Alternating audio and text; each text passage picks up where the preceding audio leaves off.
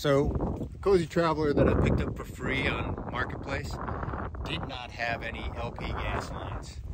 What do you expect when you get stuff for free? Not a whole lot. This video is a quick video on how I replace these gas lines, and I'll show you the tools I used and how I check the lines for leaks. So before I start, I just want to give a close-up of how I'm going to flare the copper tubing. So here's this kit that I purchased off of Amazon. Spent a little more money on this. You can get them cheaper than the $80. I think you can find ones for like, you know, $20 or $30, but I just wanted to make sure I had something decent because I am dealing with the gas line and I want to make sure I get a good flare out of this. This kit obviously comes with two different flare clamps, I guess one metric, one American. Comes with your flaring tool, a nice tube cutter, and then a deburr. Up close, what we would do is we would cut our pipe, obviously, to length. So say I gotta cut my pipe. I'm gonna cut it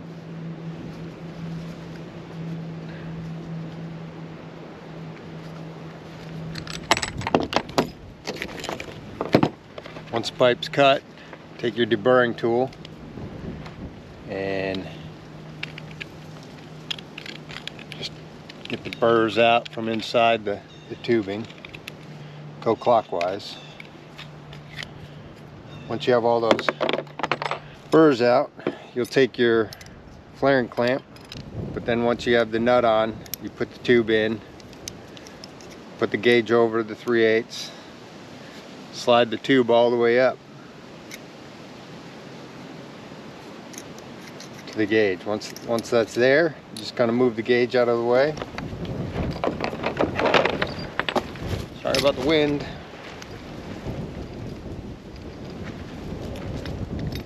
And take your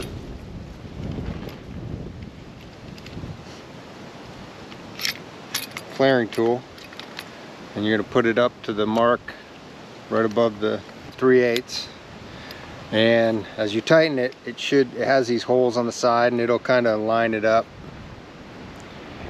Once it's tight, just take your handle, turn clockwise, and what I like about this tool is I don't have to guess at how tight to get it. It's got a clutch that will disengage when it's at the right tension.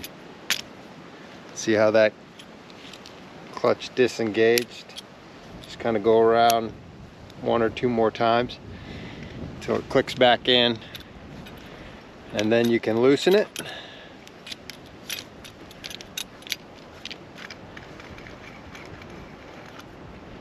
And then loosen the lower clamp. Slide it out.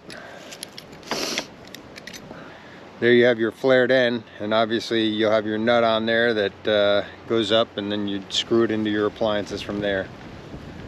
And that's just a close-up. Now let me get to the trailer. I'm using 3/8" OD 50-foot copper coil. First thing I'm going to do, I'm going to start with the water heater, and I'm going to measure out how much of this I need.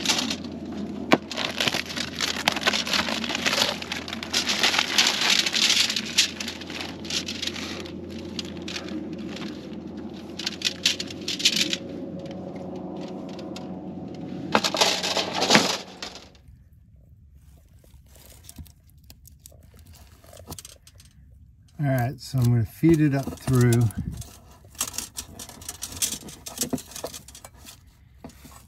Into the camper.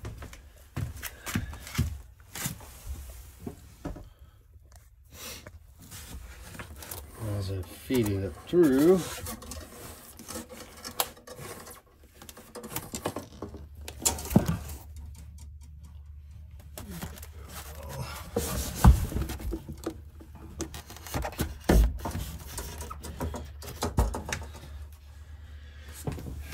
there. I have it fed through there. Now I come back down to here and should be a good length that I need.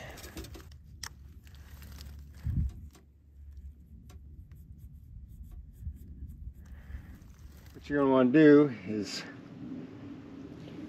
since we have it marked to the length we need,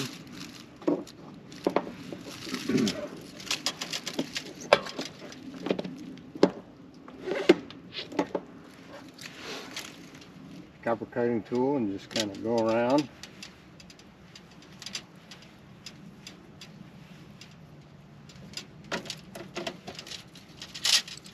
Cut it off.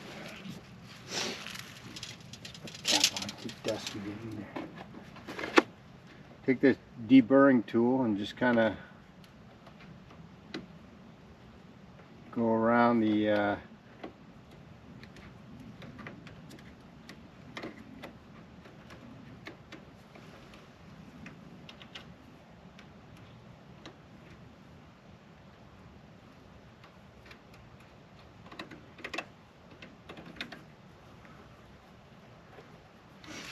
go around the edge of that. A couple times. Get all the burrs out of there. Don't want to forget to put the nut on. Okay, so once you have it deburred, take your nut, put it on there, and take your flaring clamp, and you're going to put it on there. You use the little gauge that's here to determine where it goes. Like a stop gauge, I guess. And then you move and tighten.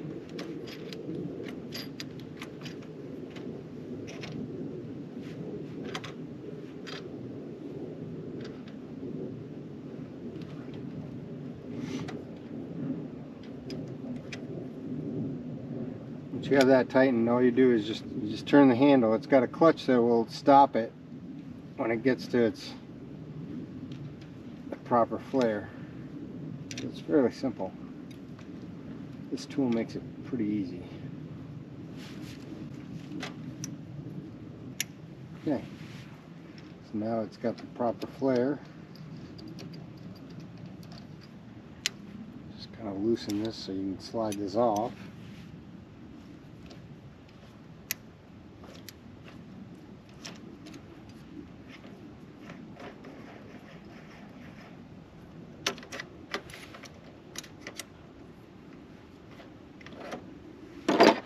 And there you go. You got your flared end ready to be screwed in.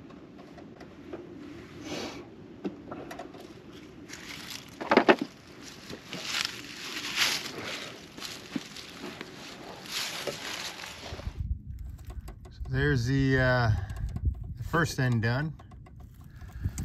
Now I'm going to go work on the other end. All right, now that I have that one end done, I'll get to this end.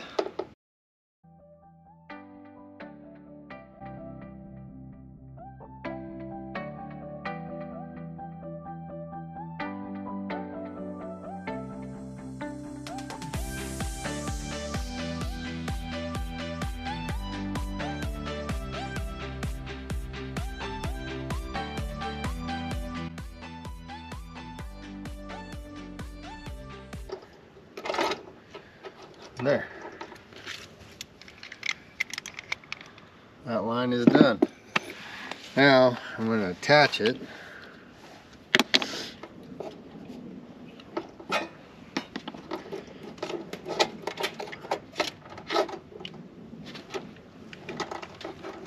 And what I will do,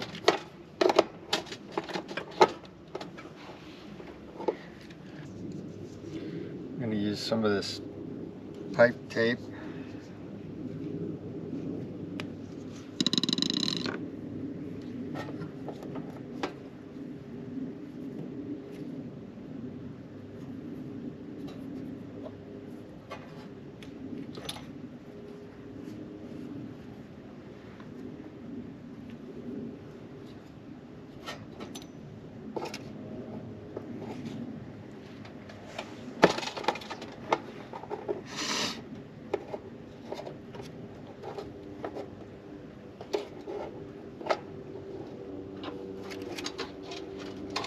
try and get this on this.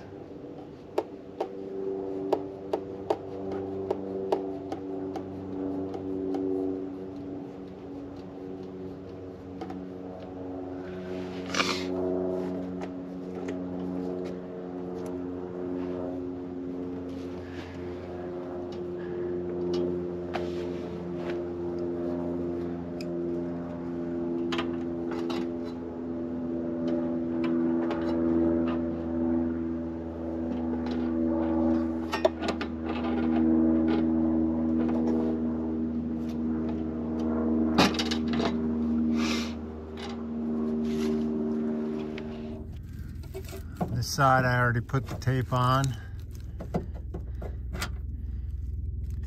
I will make the connection.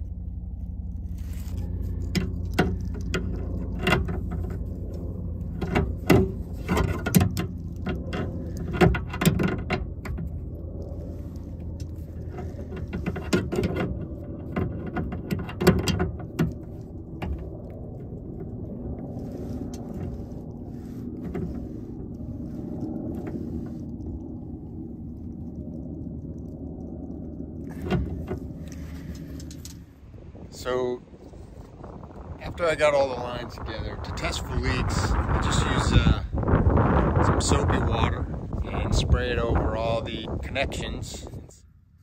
So I'll start with the water heater. Now if it's leaking, I would see a bunch of bubbles being blown on there.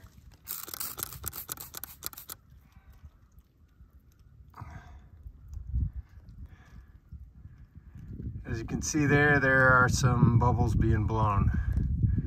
So there's a small leak right there. And I will try to tighten that up and see if that fixes it. If not, I will take it apart and try it again. So now I'll just try and tighten it up.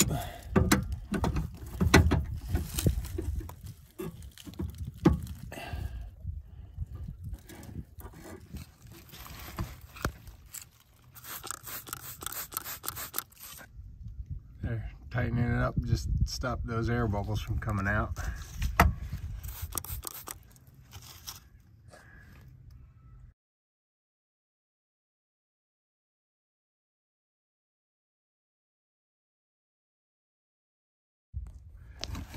Alright, so now I've got the conduit over the lines.